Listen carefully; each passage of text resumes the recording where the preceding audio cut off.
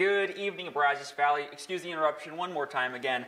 We got some more winter weather updates.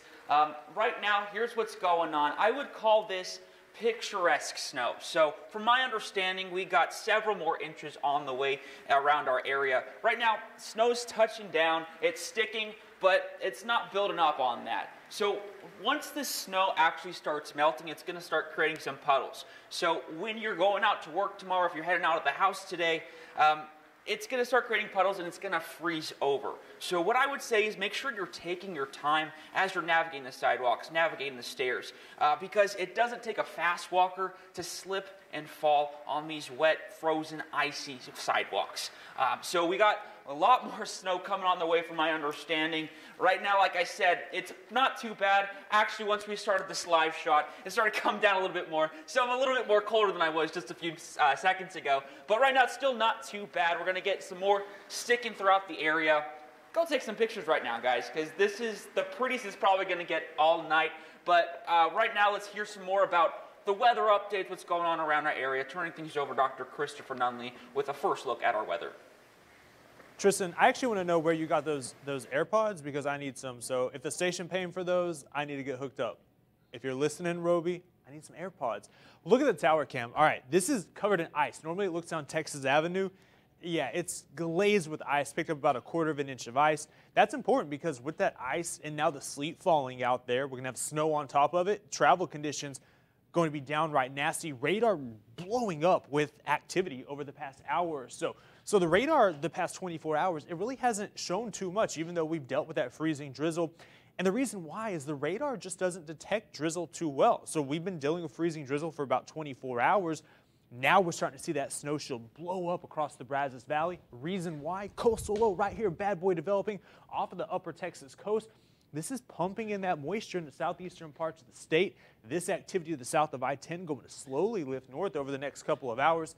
And it's going to get heavy at times. We're going to see some heavy snow in the Brazos Valley, heavy snow in northwestern parts of Texas, Wichita Falls, Abilene, moving toward the Dallas-Fort Worth Metroplex. Blizzard conditions with this heavy snow. Snowfall rates 1 to 2 inches per hour. Wind blowing that snow around, keeping those conditions near zero in terms of the visibility. So whiteout conditions there. The reason we're seeing the precip in that coastal low, this right here, this pesky upper level low moving into northern parts of Mexico. And until this passes, we're going to continue to deal with that freezing and frozen precipitation here. And that's what the future radar indicates. We're indicating that we're going to start to see that precipitation shield continue to expand across the Brazos Valley. And these numbers here, you want to know what these are? These are actually the winds. And the reason why I'm showing the winds and not the temperatures is because when you have those strong winds, and you pair that with that heavy snow, which is what future radar indicates is going to happen here, those purple colors, heavy snow, that reduces the visibility. Visibility going to fall below a mile, probably below 1/4 of a mile. So we're going to have legit whiteout conditions here, blizzard conditions across the Brazos Valley late tonight, continuing into tomorrow morning. From 11 p.m. to about 5 a.m. is that best opportunity to see the blizzard conditions across the Brazos Valley. Do not get on the roadway. Stay inside. Ice skating rink out there, whiteout conditions. You want to make sure that you're playing it safe. We'll see the snow depart the Brazos Valley by lunchtime, but it's going to stick around with those cold temperatures. Winter storm warning for the entire Brazos Valley. This isn't for Valentine's Day, but happy Valentine's Day to you and your loved one. This is the winter storm warning, continues all the way into tomorrow evening. I think this will get extended throughout the entire week because we have another winter storm on the way, which I'll talk about here in just a second. Hard to believe that we're dealing with these cold conditions. Temperature has fallen to 25 degrees in Bryan College Station. These dark blue areas, teens. So this is important because typically in the Brazos Valley, we see snow with temperatures around 31, 32, maybe even 33, yes, above freezing. But those temperatures in the mid-20s and even the teens, that means whatever falls is going to stick like glue, and that's going to lead to the dangerous travel conditions across the Brazos Valley. Even colder temperatures extending up in Oklahoma, below zero, even checking in the teens in Dallas at this hour, 15 degrees. And those colder temperatures to the north, think about it. We have colder temperatures to the north. Those winds here are blowing from the north, so that means that cold air, it's actually going to move south into the Brazos Valley. So you think it's cold now, temperature is going to get a lot colder over the next 24 hours. So let me warm you up really quickly, okay? Let's go down to Miami, Miami. Remember that song from like the 90s or whatever? Temperatures in the 80s down here. the only warm part of the country, I would give $10, because that's all I make. I give $10 to be in Florida. Nice temperatures there. Everybody else in the deep freeze across the lower 48. Texas specifically getting hit hard with this deep freeze. The entire state under a winter storm warning. All of Texas under a winter storm warning.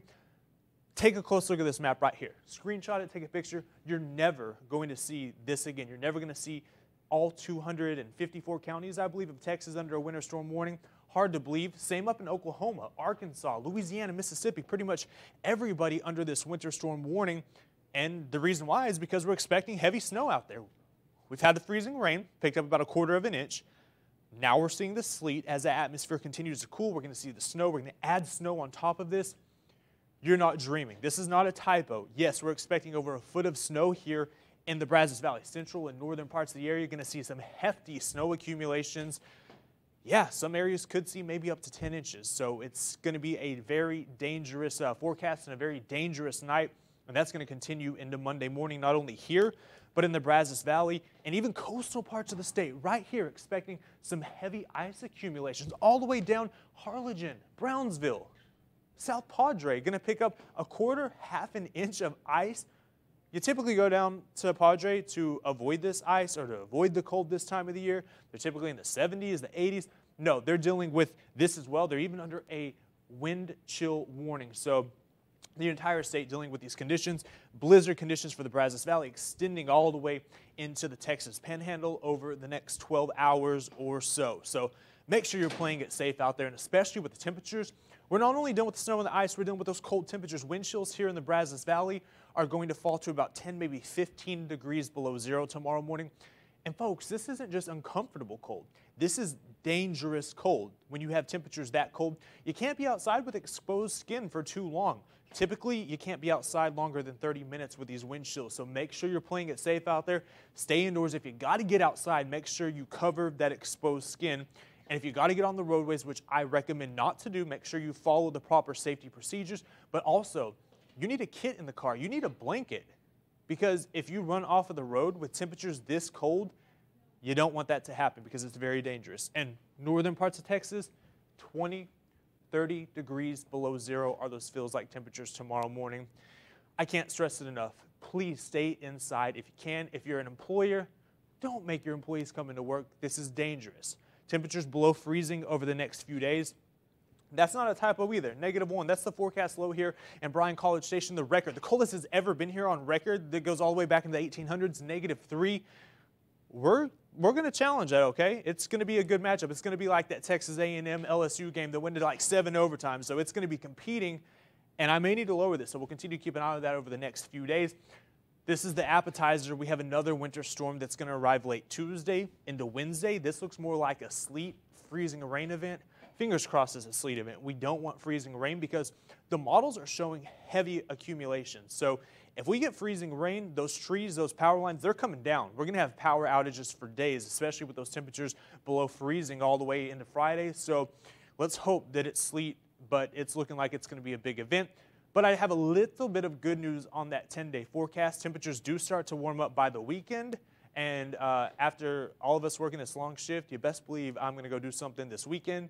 And we finally have 70s in the forecast early next week. So if you like winter, enjoy it. You're going to have it for several days. But my spring lovers, just hold on. There is light at the end of this very long, long, long, dark tunnel. We just have to wait a little bit longer.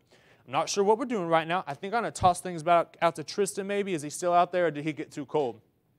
I think he may have gotten too cold. He's frozen out there, okay? He's like Elsa. Is that her name, Elsa, the frozen girl? Yeah, so I guess that'll be it for now.